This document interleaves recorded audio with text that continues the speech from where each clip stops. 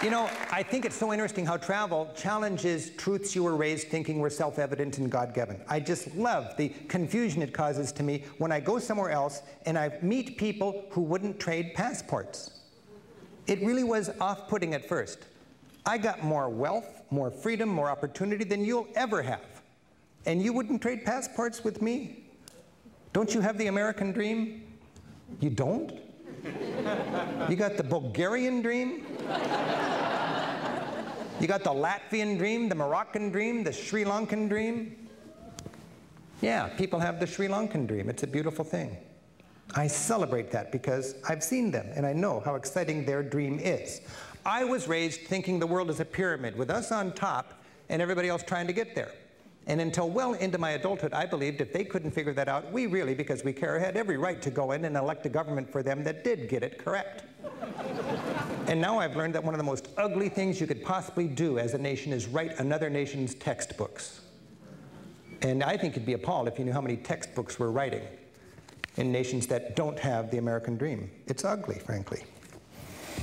When you travel, you realize that different proud people have different struggles. And it's inspiring. I was in Turkey once, driving around in the eastern part of Turkey. In eastern Turkey, as a tour guide, you don't have a list of sites. It's a cultural scavenger hunt. You see 300 kids in a stadium singing and thrusting their fist up in the air. You stop and you go inside and you see what's going on. They're thrusting their fist up in the air, screaming and all in unison, "We are a secular nation. We are a secular nation." Oh, I asked my tour guide, what's going on? Don't they like God? No, we love God here in Turkey, but we're very concerned about the fragile and precious separation of mosque and state in our country. I didn't know they have a separation of mosque and state. I didn't know their constitution requires that the military overthrow the government if it ever becomes a theocracy.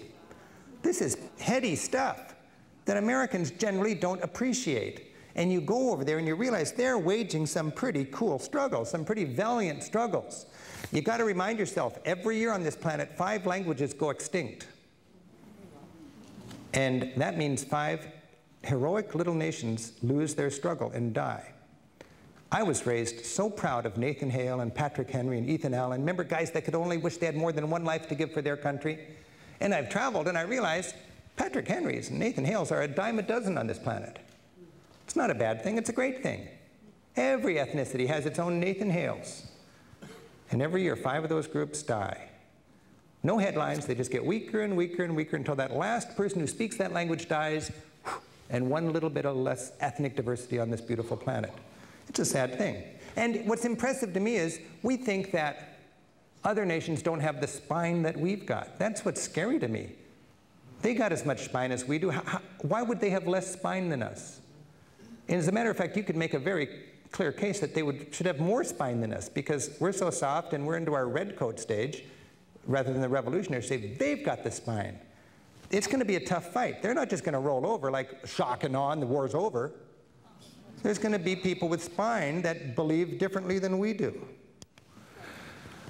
Archbishop Oscar Romero, there's a Nathan Hale and an Ethan Allen for his people in El Salvador. I went down there on the 25th anniversary of his assassination. There's a life-changing travel experience. Life-changing. I could have hung out in Mazatlan. I decided to go down there, eat rice and beans, get covered with bug bites, and march with those people and remember their Nathan Hale. If you don't know about Oscar Romero, learn about him. He's an inspiration. And in El Salvador, we went to the monument that looks a lot like our Vietnam monument, and all the people killed fighting the United States in that little country of 3 or 4 or 5 million people. I'm not saying they're right and we're wrong. I'm just saying there's real struggles going on, and there's people that disagree with us, and they're not wrong just because they disagree with us. There's diversity and there's pride on this planet that you can't imagine unless you have the opportunity to travel. I was in Afghanistan once, and I tell you, it was a powerful experience. It's so strange to find nobility in people that are supposed to be your enemies. I was sitting in a cafeteria, just minding my own business like backpackers do when they're in Kabul. And a local man sat next to me and he said, "Can I join you?" And I said, "You already have." And he said, "You're an American, aren't you?" And I said, "Yeah." And he said, "Well, I'm a professor here in Afghanistan, and I want you to know that 1/3 of the people on this planet eat with their spoons and forks like you do. 1/3 of the people eat with chopsticks, and 1/3 of the people eat with fingers like I do, and we're all just as civilized." ooh, he had a chip on his shoulder about this, and he wanted to make a point with me. I thought, okay, okay. And I left Afghanistan, I was traveling through South Asia, and I thought about it a lot. And I went to fancy restaurants filled with professional, local, well-dressed people with no silverware. Ceremonial sink in the middle of the room. People wash their hands and celebrate, using the opportunity to use their fingers for what God made them for, to eat, to give them nourishment. And I got quite comfortable with that. It became really natural. And I had to be retrained when I got home. But the point is, there are proud people that eat with their fingers. This is just so fun to respect that and celebrate it. And to realize in our travels, people have different passions for different things. When you travel around, we don't have a lock on freedom. Life's not precious to us and cheap for them.